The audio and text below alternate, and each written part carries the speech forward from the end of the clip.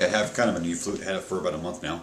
So I figured since it's been about almost a year since I made a new video, I can do it with this one. The tone was what really attracted me to this. The flute maker that made this is part of my flute circle. I have him featured in a short little video. It's just titled Dave on my channel. And what he does with these, he just takes dead pieces of elderberry, from out here in Eastern Oregon, and he just drills them straight through. He doesn't split the wood, nothing. He just drills them straight through, kind of keeps the same shape. As you can see, there's a couple of knots here. Hopefully you can see that all right. Let's go ahead and give this a shot here.